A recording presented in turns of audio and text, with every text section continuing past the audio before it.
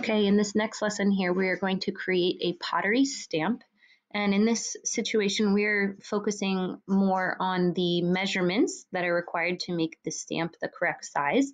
So first, it's going to have us create the stamp base.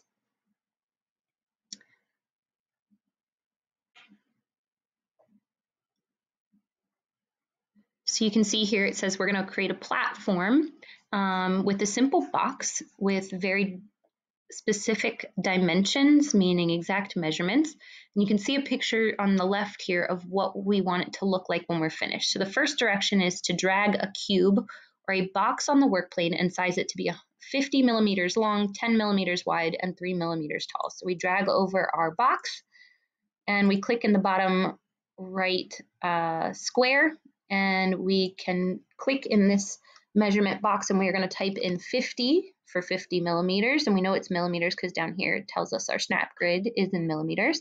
And then over here we want our width to be 10 millimeters, so we type in 10. I know it's a little hard to see behind this box here, so I can click that up so you can see it better. And then to do the height in terms of tall, we click on this top white box here and we type in, it says it wants us to make it 3 millimeters, so we type in 3 and hit enter, and now our shape is the correct size. Now if we scroll down, it says to select the shape and use the inspector window, which is this, to select what color we would like. So I want to make it yellow, so we click yellow, and now it says we can continue to the next lesson. So we keep moving. It says now we're going to add the outer ring. Give it a moment to think here.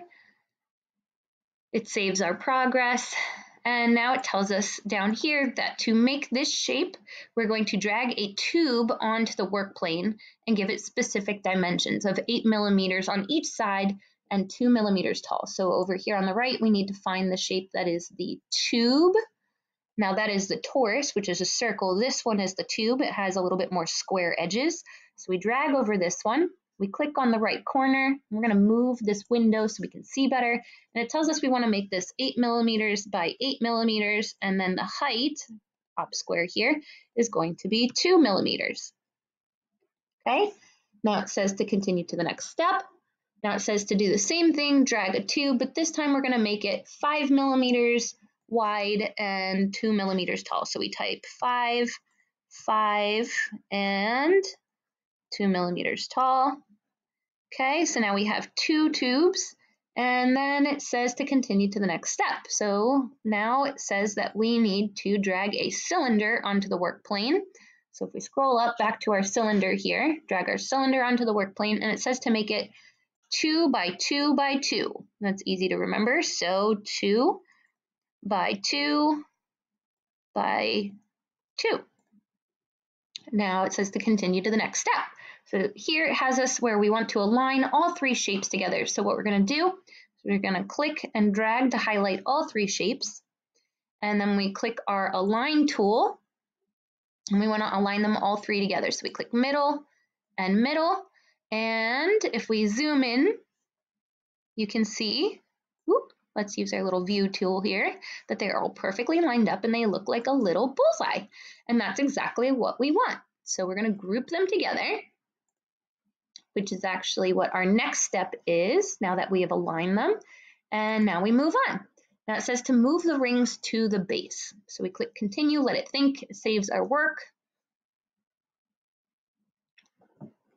And now it says that we need to lift the ring up 3 millimeters tall off of the base so that we can put it on top of our base here. So actually the easiest thing to do is if we zoom in around this shape here and drag our work plane and drop it right on top of our base and then zoom back out, click on our tube shape and hit the button D, it drops it directly to the work plane. So now it should be sitting directly on top of our shape. So now we can actually drag it over here and you can see that it's sitting on top. And so our directions over here, we've kind of gone ahead of them. You can see that we're now sitting on top like it told us to, but it wants us to align it so that it's a certain distance away from the edge. And it says to use the arrow key 3 times to make sure it's 3 millimeters away. So now we drop our work plane back on the ground here so that we can see our shape, and we highlight both shapes by selecting both, use our align tool, and we want to center it to this one. We're going to actually align it to the left here, so it's all the way lined up on the edge, and I'm going to click off it for a second.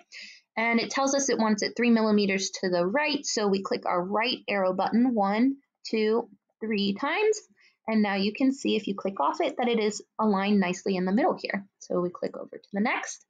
Now it says to duplicate our pattern and keep adding them to the top of our shape. So if we click on our pattern here and we do Control C, Control V, we can use our right arrow and scoot it over.